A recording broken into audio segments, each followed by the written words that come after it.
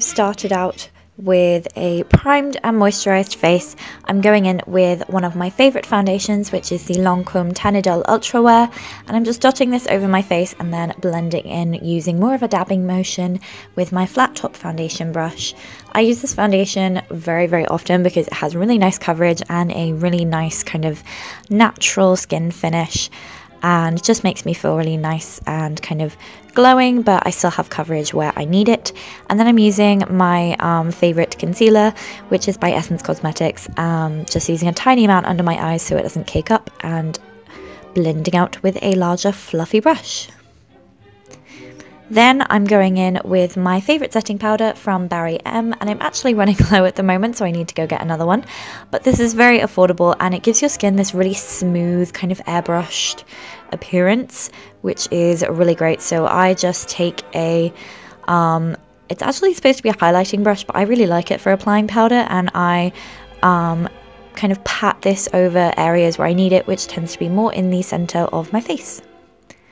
Now for eyebrows. Now, I haven't been filling in my eyebrows for very long, so I tend to just keep it more natural, and I tend to accentuate the tail of the brow more than the head. I'm still experimenting and seeing how I like to fill them in, but this pencil is great. It's by Bourjois. It gives me a lot of control, and as you can see, I'm just filling in more the tail, and then I brush them through so that they look more natural and not so penciled in. This is just how I like to do my brows. Anyone who has any extra techniques for brow product application, please leave them in the comments because I'd love to know. But then I take the highlighting pencil and I use this on my brow bone underneath my brows. It's really pretty and I really like how it looks. And then I set my eyebrows in place with a brow mascara from Essence, and I just comb this through to complete my eyebrows. Now for some white eyeliner to brighten up my eyes, since my eyes were quite red that day. I was a little bit tired, but this conceals it perfectly. Now for my easy go-to simple eye makeup look. I start out with a matte vanilla shade, and I place this all over my eyelid and also all the way up to my brow bone. This provides a really nice powder base for any other eyeshadows to blend into, and you can use any just matte vanilla colour. I really like the way this looks. And then my go-to kind of everyday makeup look is to just take a matte medium warm brown on a smaller brush and to blend this from the outer corner of my eye in a rounded shape into and above my crease. I really like the way this looks. It just gives depth and definition to the eye, and I think this this kind of reminds me of like old Hollywood makeup, just a simple matte blend of two soft colours. But then I wanted a bit of shimmer and a bit of pink in there, so I'm using Bunny Nose, which is a shimmering pink eyeshadow, and I'm blending upwards from the matte brown up almost all the way into my brow bone, so it gives it a really soft, pretty look. And then I'm using a light iridescent shadow on my brow bone to make it appear higher and more lifted.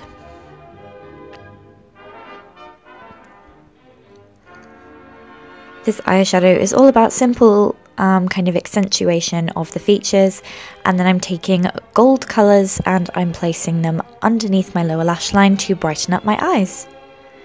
Now my favourite part, the inner corner highlight. I'm using Poudre, which is just a sparkling iridescent white eyeshadow, and I'm placing this quite heavily on the inner corner to really make my eyes look wide and separated. And then I'm going in with a nose contour. Now I'm modelling this kind of after how I did my nose in my Judy Garland makeup tutorial. I recently recreated her look in Meet Me in St. Louis, so you should definitely go check that out. Really pretty classic natural makeup, but I'm just going down the sides of my nose, starting from where my eye socket meets the bridge of the nose, round the tip in a rounded motion to make it look more button-like, and then blending out with my fingers and adding a golden highlight to the tip to finish off the button nose upturned illusion. Then I'm just curling my eyelashes And curling your eyelashes is a great way to make your eyes look more wide and bright and just make your eyelashes look more fluttery, your mascara looks better. There are many benefits to curling your eyelashes. And then I'm using my favourite mascara. This is the Monsieur Big by Lancôme. I've mentioned this in so many videos and it still is one of my favourites. It gives lots of volume and I'm getting it on my eyelid, which I will have to touch up a few of my eyeshadows later. I did that off camera, but I'm just flicking this especially out at the outer corners to give a really nice fluttery effect. For a highlight recently, I've been preferring something really subtle and natural looking, so I'm actually using an illuminating face powder. This is by Bourjois, and it's really nice and subtle, but it gives you such a natural, beautiful lit from within glow. I really love it. And then I'm using this shimmering blusher by Soap & Glory in the classic X's and O's technique, and this is a really pretty pink shimmering blusher. It gives you a really healthy look to your face because of the shimmer in it, and I really like this blush. I love the packaging, it's really pretty. Then I'm using my Sweet Peach Glow Kit again, but if you just take more of a coral warm toned blusher, and I'm using this underneath kind of more around where the hollows of my cheeks are. This gives you kind of a contoured look without having to use any bronzer, which I think looks really pretty. And I also put this slightly around my hairline to give a natural looking rosiness to the whole face.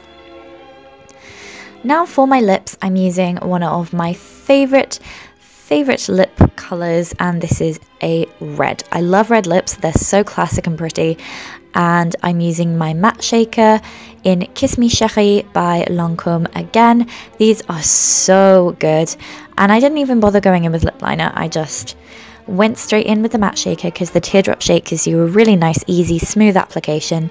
And for my hair, I'm just quickly brushing my hair backwards and then clipping it in place while I get my headscarf ready. And this is a really pretty one from New Look. I love the red. I loved how it tied in with the red lips and the red cherries on the dress. I just thought it looked so pretty.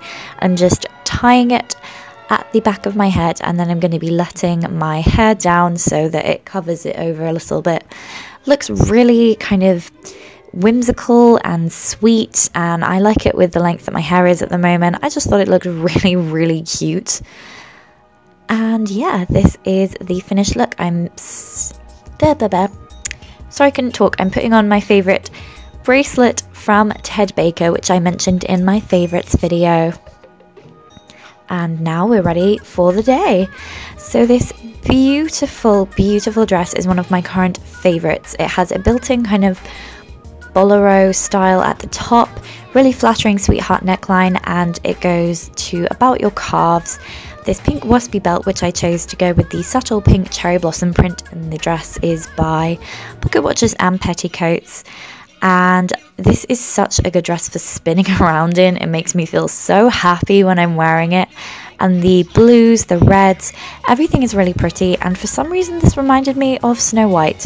I think because of the red lips and the red ribbon in the hair, I don't know, but I just thought it was an absolutely beautiful look.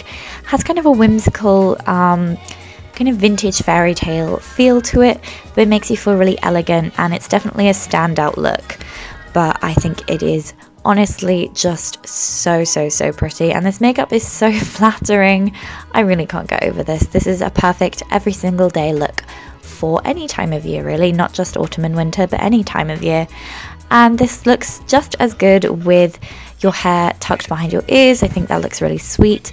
And removing the headscarf. And one of my all-time favorite perfumes is Angel Perfume by Thierry Mugler.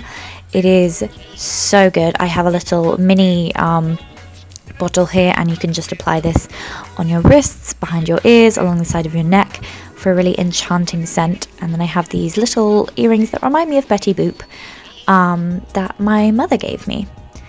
But unfortunately it does tend to rain at this time of year, so To keep your hair and your makeup still looking fabulous, you can use an umbrella. I love this one that I got off Amazon.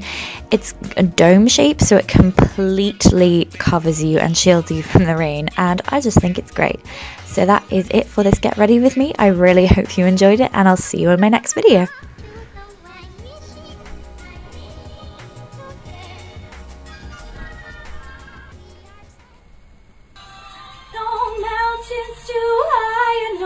Oceans too wide, 'cause together or not, our dance won't stop. Let it rain, let it pour.